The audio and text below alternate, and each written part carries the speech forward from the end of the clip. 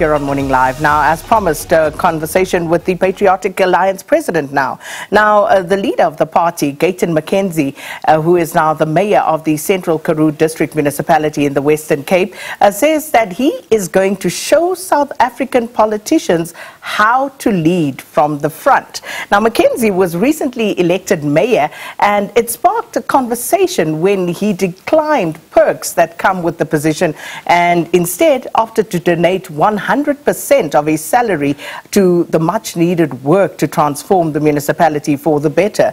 Gayton McKenzie joins us now to have a conversation about these and other developments. Mr. McKenzie, good to have you. Welcome to Morning Live. Thank you very much, Sakina. Thanks for having me. We've waited for a while, but it's good to have you. It was my first interview, actually. Yeah, so we are grateful that you made us your first stop. You must have connections to get me here so early today. We try. So, you know, obviously, it hit the headlines when you became the mayor. Let's talk about that and you becoming the mayor of the Central Karoo District Municipality. What's your affiliation or affinity to that particular region and municipality? Now, yeah, it did hit the headlines. I think firstly is that let me say, how did I end up becoming the mayor? I asked our people, like, what is it? Because I'm aspiring for high office. And I said, what is it that I lack? And they said, you got business sense, you've done well for charity, but you lack public office experience. And I said, go and find me the most bankrupt, the highest unemployment figure, the people where they can't even pay salaries. Go and find me the worst around municipality. And they came back with Central Karoo, and I said, that's where I want to go. And that's how I ended up there. I wanted the one that is totally dysfunctional, that's broken, people don't have jobs, people can't even pay, the municipality sometimes cannot pay salary, one of the B municipalities. And I said, let me go there. So there wasn't really an affinity. It was more to prove what I can do by turning it around in a certain time frame. So we'll come back to the municipality in a moment, but you say that you aspire to higher office. So what is the ultimate objective here? You know, whether I go to Parliament, whether I become the Premier of the Western Cape, one thing I can tell you is that come 2024, South Africa will be run by a coalition government. And what you see in the city of Johannesburg is what's going to happen in 2024. The PA will be the kingmaker. We'll decide which side becomes president, and we might choose ourselves. You never know. So speaking of that, how do you plan on doing that? Because many would say, if you look at the Patriotic Alliance, that the Patriotic Alliance is a party that would have its genesis in a very narrow, coloured nationalism, if you will. No, that wouldn't be a lie when they say that. We do have our genesis from there. But here's the issue. We are not a coloured party, we are a colourful party. Number one, you see, Kenny Kunene is the deputy president of this party, and he's not a coloured. And if you look at our leadership, mostly, it's from different races, white, black, including coloured people. But there's a voice missing in South African politics. It was the coloured voice, and it makes very many people uncomfortable when you say that. But the coloured people were not part of the voice that is needed on the political table. We have now brought them there. But we are not exclusively bringing the coloured voice. We are bringing the black voice, we are bringing the Indian voice, we are bringing the coloured voice. So many people still think that we have in Giyani, you know in Giyani, there's no coloured people in Giyani, but we've got a council in Giyani, elected councillor, Giyani. I was looking for coloured people, I couldn't see one. But PA's got a seat in Giyani. Tokoza, we won the vote in Tokoza. Eden Park. We wanted what? So I'm saying that we are not exclusively a coloured party, but we are not going to deny that we were born out of coloured nationalism. Because in South Africa, coloured children's CVs were being thrown in the bin, coloured children were denied NSFAS funding, coloured children were not given due opportunities. And we have fixed part of that, and we are still endeavouring to fix more. So, yes, the ANC, it's got majority black supporters, the DA majority white supporters, the Freedom Front Plus majority white. What is wrong with the Patriotic Alliance having the majority coloured people as the base?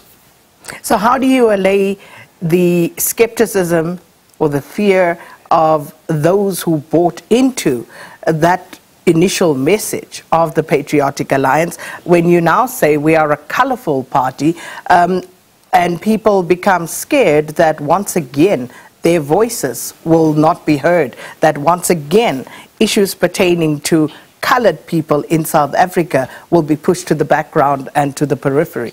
Yeah, I think it will be foolish or stupid of us to concentrate only on coloured people, or anybody concentrate only on one race. I think that for me is racism. But to say that your voice is being put on the agenda, your issues are being put on the agenda, and I think we've got enough goodwill from our people. They trust us, they know we are not sellouts, they know we will never sell out. I mean, we would not come here and denounce coloured people. We will not come here and now forget about the agenda of coloured people. We are saying that you will never ever grow if you only concentrate on one. There are parties that concentrate solely on coloured people. People that wants to remain only for coloured people should join those parties. But I aspire to lead a party of all people and not only coloured people. Some have said that Gayton, in the first instance, and the Patriotic Alliance by extension, is actually a proxy for another party, that being the African National Congress. Right. How do you respond to that? We kicked the African National Congress out in Nelson Mandela Bay, all 7 MMCs. In Joburg, I had a choice to either go with the ANC and EFF coalition or with the DA coalition. I went with the DA coalition. In Ekurhuleni, I had the same choice with the ANC EFF coalition or the DA coalition. I went with the DA coalition. No, how can I be a proxy? I have proxies in my business. In my businesses, I've got proxies. A proxy will not go against my wishes because he's a proxy for me. Now, how can we go against the ANC? If we are the proxy. You see, people will find fault with everything we're doing. Some people are also accusing us of being a proxy of the DA because we went with the DA there.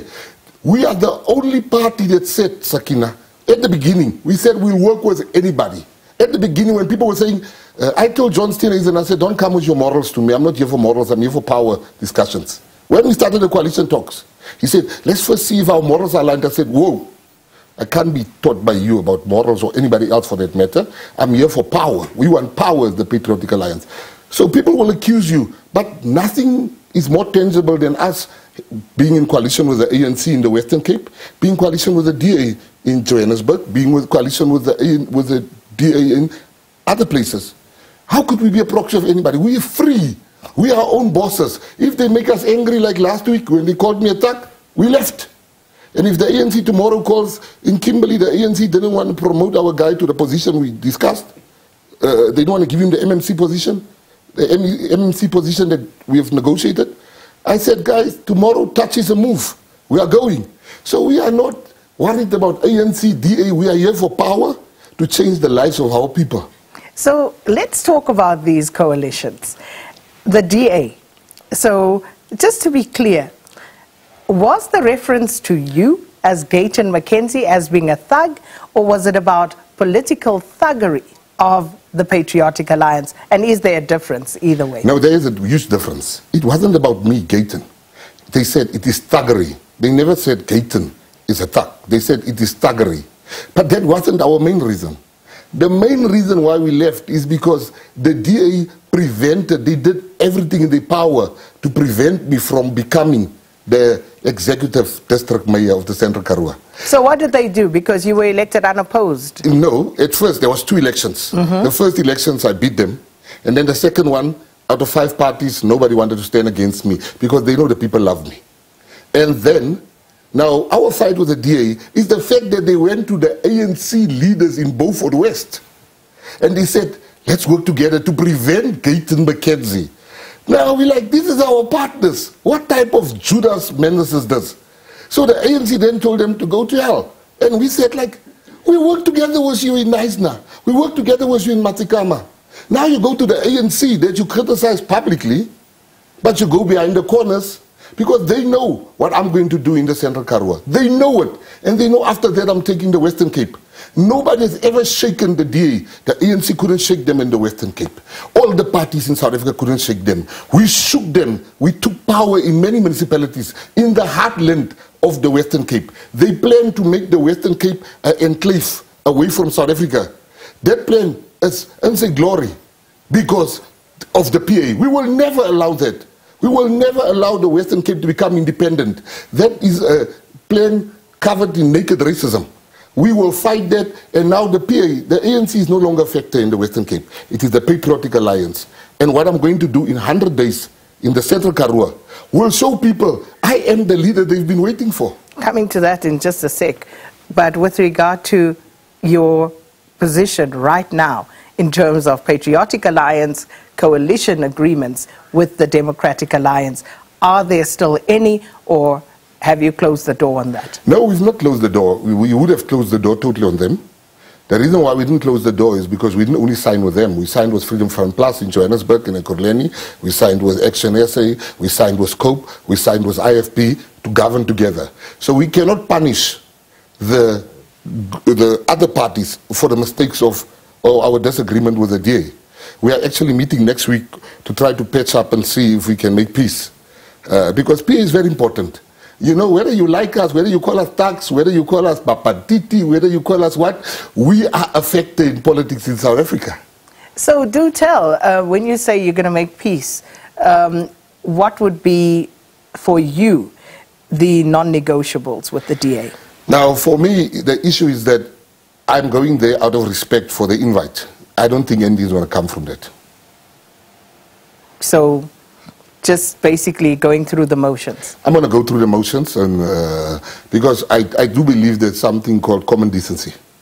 When you with people in a coalition, you cannot go to the other people that you are bad-mouthing the whole time and say to the ANC, let's stop him from becoming. And I said to them, right on, Tertius, you guys can try all you like. We will see the day of the vote. And when the day of the vote happened for the executive mayor position, I was uncontested. None of them were brave enough to stand up against me because they knew it will be a whitewash. So let's talk about the municipality that you now run. And geographically, this district municipality is the largest in the Western Cape, if I'm not mistaken. It is. So it is the largest geographically, so quite significant with 3 major towns in the area. So you promised that you are going to do in 100 days what no one has ever done before for this particular area, and you're going to do this while not earning a salary from the municipality, not accepting any perks. You said you'll bring your own bodyguards, everything that you need will be provided by yourself. Day what are we now on? We're now on day 41, I think. Day 41, so yes. The countdown is well and truly on. Yes. So have you made any specific promises in terms of what needs to be done in those 100 days? Yes, I did. You know, there's big things I wanted to do, but it is being hampered by 2 small, very emotional issues for me. And I cannot really speak to business people about the big issues I want to do because of these 2 things that has been going for more than 80 years. Since people have been born, I met an 80-year-old lady, she's been using a pit latrine since she's born. She's never seen another toilet or used another toilet, probably seen one, but never used another one. People still have pit toilets. People still go to the field if they want to use a bathroom. They go to the field. And I cannot talk about what I really want to do if this problem that no party, including the DA, has not been able to solve. And I said to myself, I asked them, why is there per toilets? And they said, there's no budget. It has not been budgeted for. They can't do it now. I said, I will do it in 100 days, and I will raise money to make sure that no one suffers the indignity any further. 80 years is enough of people to use these toilets. So I said, in 100 days, if I've not fixed and changed these toilets, I should resign. In 100 days, if I've not fixed the swimming pool for the kids in Beaufort West. And they said, no, it's winter. I said, well, we will put heated pools for the people. I said, if we don't do that in 100 days, I should resign. And I know all my enemies are going to come in 100 days to come and see. The media will also be there. I know that for a fact. And they will find that I'm a leader of my word. Those toilets will be installed in 100 days. We will not take 1 cent from the municipality. We are busy with fundraising. The people are busy helping the poorest of the poor. The problem in South Africa is all politicians make promises, including myself. But what I'm trying to change is a promise should have a date to it, so that you can see that this person is not a liar. Because if I say I'm going to fix the toilets, I can fix it in 2027. But I'm saying in 100 days, because we need some accountability as politicians. And why I don't take a salary is I come from jail. The taxpayer looked after me. I can't be the person that the taxpayer look after forever. I have got businesses, I'm a successful entrepreneur, and let me rather, my conscience wouldn't allow me to take a salary and drive mayoral cars while there's not enough ambulances. So I told them, take the ambulance, take the mayoral cars, take the bodyguards to go and do police work. I will come with my own protectors. Take the cars, go sell it and buy ambulances with the money and use my salary. I gave my salary to the CFO of the municipality. I said, all the worthy causes you pay for, don't put it in my account. He created a special account for really worthy causes that he deems fit. And then my salary goes there. Because I just think that politics got a bad name. And it takes now a guy with a bad past to come and help to change that narrative. So how much is that salary that you are not taking? You know what, I'm not even going to lie to you. I had two amounts. One person said it's 1.4 billion a year. Another person said it's 800,000 a year. I do not know, honestly. I do not know. I'll have to check how much am I giving. But I've heard different stories. But I also don't take any perks. Like I've traveled to Cape Town 3 times on government business. I pay for my own hotel. I pay for my own travel. I pay for my own car and diesel, petrol, whatever. All I'm saying is that it doesn't make me better than other people because I got a better financial situation. But I believe that I have a duty to show people that I'm not here to take, I'm here to give. So is this a forever situation or is it a situation for now where you will not draw a salary? It's forever. If I become president one day, I will never take a salary. Because I just feel that South Africa has given me much. And to those that much is given, much is required. And this is a sacrifice that I want to make. For me, there's a bigger personal, selfish interest in this whole thing. And that is, there's this invisible scar that a lot of people are walking around with in South Africa, which is a criminal record. I read this morning that 32% of the MPs in the UK has got criminal records. 32%. I was shocked when I read that. But there's a lot of people walking around with criminal records. And those people, I'm an inspiration to them that it is not a death sentence. You can change your life. So for me to succeed, it's not only Gayton McKenzie succeeding, it's not only the Patriotic Alliance succeeding, it is people saying that if this guy can become an executive district mayor, I can become better. That's my selfish personal interest. And when people talk about ex-prisoners, they just talk bad stuff. But now they can say something good about the ex-prisoner and say, look, he's not even taking a salary. Look at how he's changing the thing. Because the main thing is, I'm going to make that town the Dubai of South Africa. Many would laugh. And I'll explain to you how I'm going to do that. Yeah, please do. You see, I look at the Central Karoo. And I said, what do you have that can turn the fortunes of this? They have 3 things in the Central Karoo.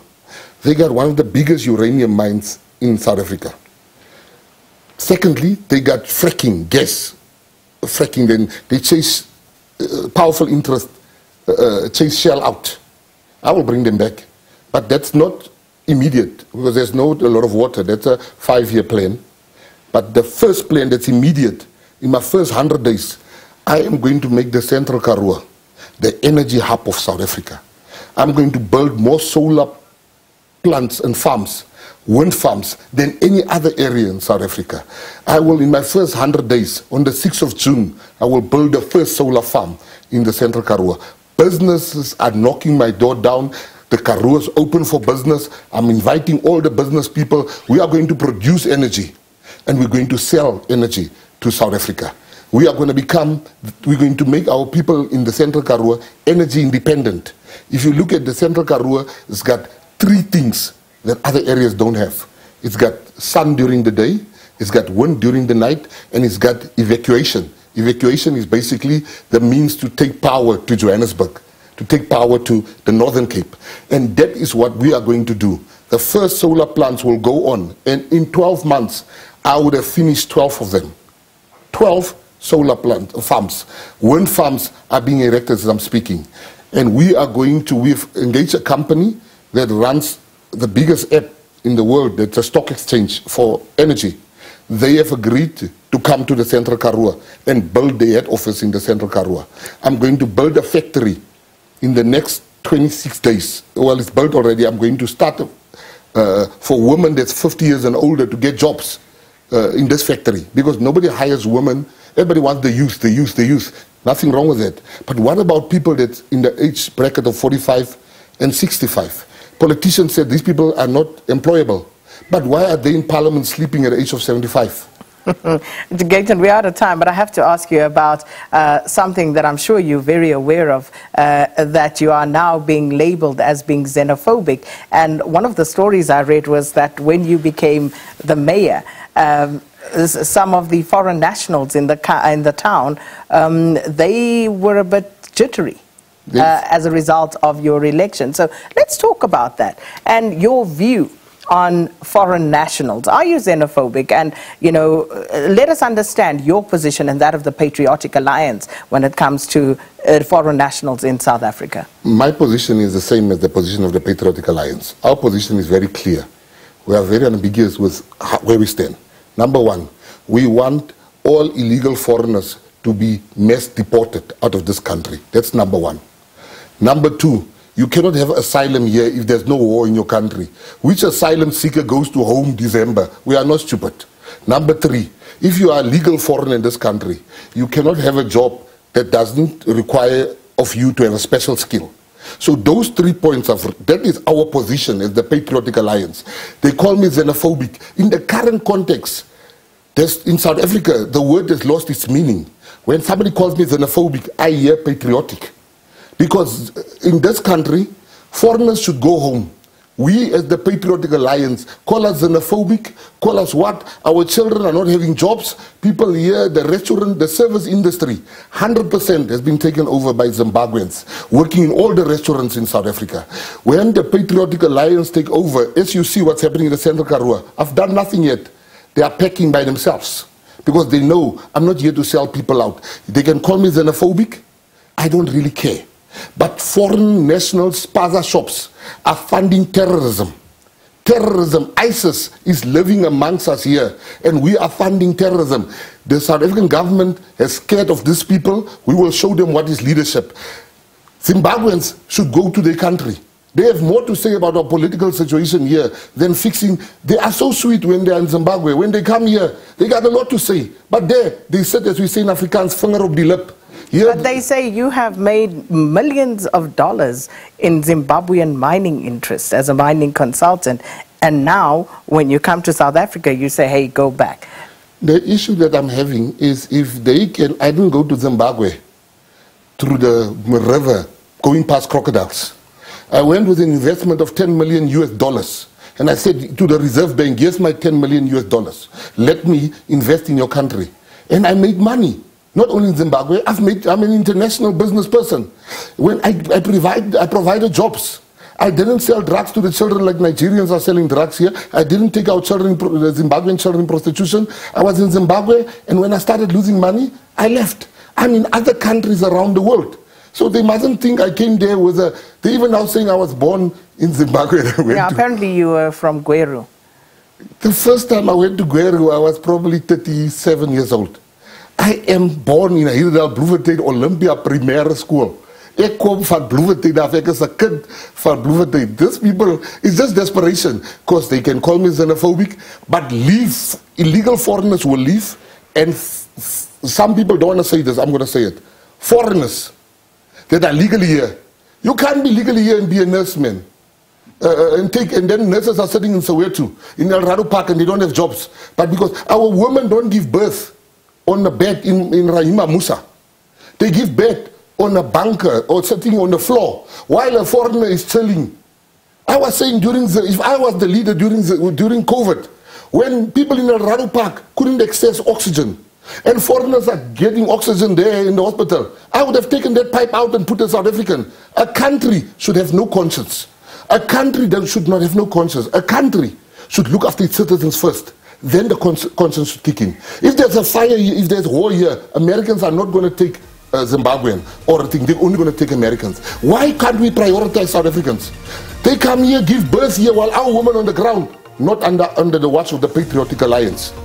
Gayton McKenzie, who's the Executive Mayor of the Central Karoo District Municipality in the Western Cape, and of course the President of the Patriotic Alliance. No doubt we'll have many more conversations, and we'll have to park that one there. Let's get on with the rest of the news at 7.